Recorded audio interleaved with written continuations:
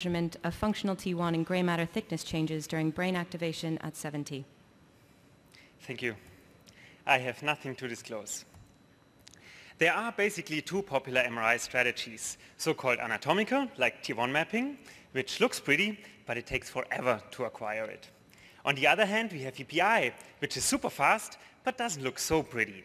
So let's just combine them to get one ultimate method, T1 EPI, with EPI speed, but looking pretty. You think that makes sense? Come to screen number 3 to find out more. With EPI speed, we get 2 complete brain volumes within a single inversion recovery curve of fantastically 3 seconds. Pushing it through an MP2 range-like block model, we obtain beautiful T1 maps in physical units of milliseconds.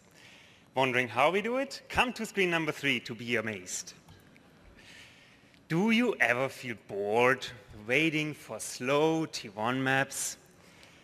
Your problems are solved with T1 EPI. Come to screen number 3 and see how T1 EPI gives you several nice averages before conventional methods just give you the first few lines.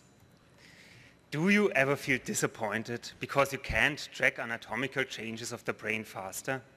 Just come to screen number 3 and you'll see how you can track them in real time while they're developing every 3 seconds. Come and be amazed to see how neural activity increases T1 up to 100 milliseconds and see how cortical thickness seemed to increase by 5% within a few seconds. Do you ever struggle to get a decent EPI registration from anatomy?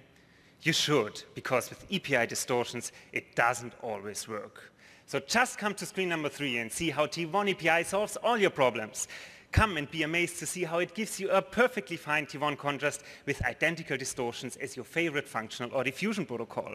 So don't forget to come to screen number 3 right here behind that wall. I'll see you there.